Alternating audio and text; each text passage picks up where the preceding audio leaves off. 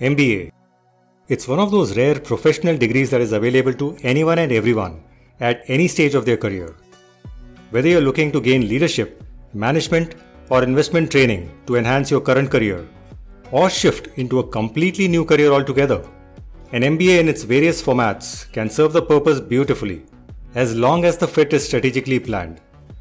And whether it's a full-time MBA, a part-time MBA, or an executive MBA, each MBA format may have a role to play in your career planning. We are not covering online MBA programs this time, as we have a detailed video on it. Here are a few fundamental questions that you need to answer before you can decide which MBA format fits the best for your career plans. Once you have enough clarity, you can now move on to the MBA format related queries. Like, what are the advantages or disadvantages of part-time MBA versus executive MBA versus full-time MBA, and which format is better? Hold your breath as we take a deep dive to explore these questions.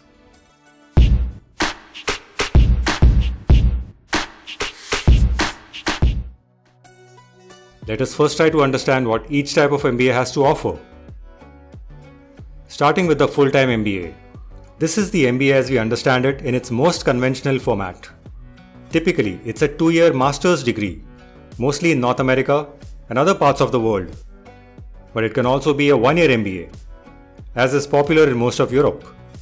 Students attend rigorous classes full-time on campus, and they are usually residential. MBA programs include classes, workshops, internships, projects, and extensive career placement events organized by the business school in collaboration with various recruiters. Students are usually early in their careers with a work experience of typically 4 to 5 years. Most are in the age group of under 30, though you'll find a few older students too. In some full-time MBA programs such as in Asia, IIMs for example, students often go in fresh out of their undergrad program without wetting their feet in any job, meaning with zero work experience. In comparison, most GMAT and GRE based international MBA programs require work experience. Experience plays a crucial role in the intensely competitive admission system that MBA is known for. What about part-time MBA programs? In the course content and syllabus, a part-time MBA is quite identical to a full-time program, barring the internship or other frills enjoyed within a residential format. Part-time MBA offers the flexibility that so many working professionals look for, a chance to pursue a degree without a full-time commitment.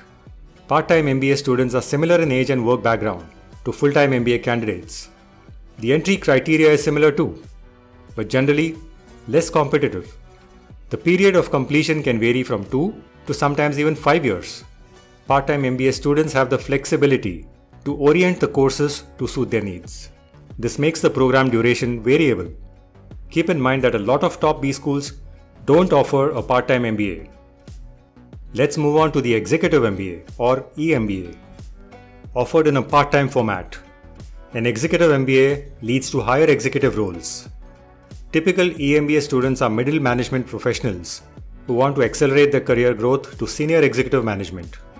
EMBA courses are similar in nature to full-time MBA courses, but with a focus on leadership. EMBA programs are also held on campus, but are designed to fit around the busy work schedules of candidates who are usually well over their 30s and have 10+ years of work experience. The entry criteria and requirements are less competitive than full-time MBA programs.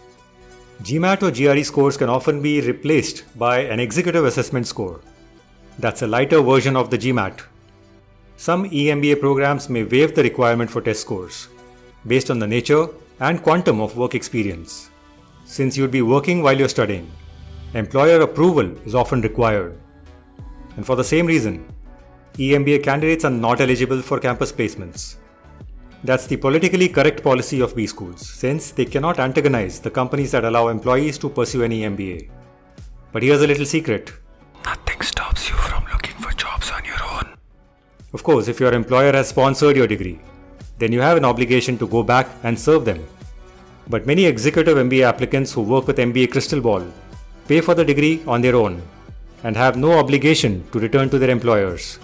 After their MBA, some have gone back to their old companies, while others have made a complete career change with higher pay.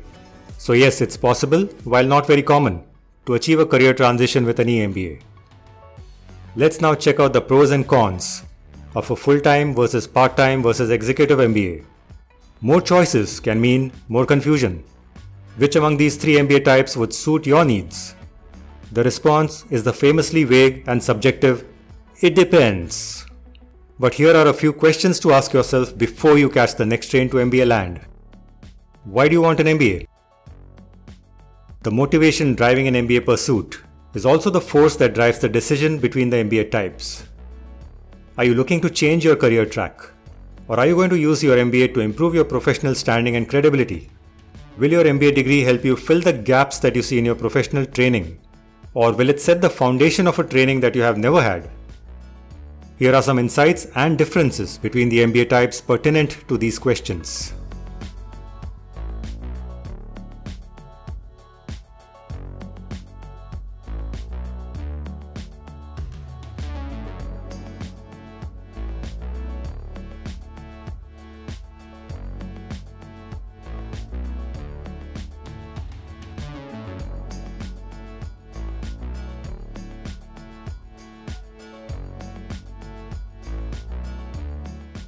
According to alumni who responded to the survey, the distinct career advantages of each MBA type indicate that full-time MBA programs increase earning power, whereas part-time and executive MBA alumni agree that their degrees help them attain leadership positions.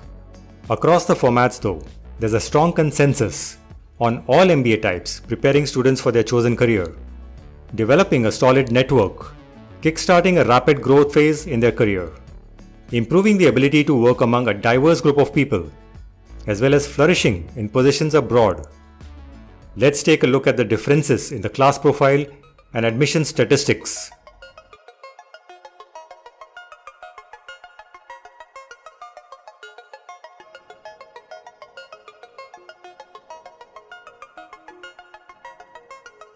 And what's the difference in affordability and time management?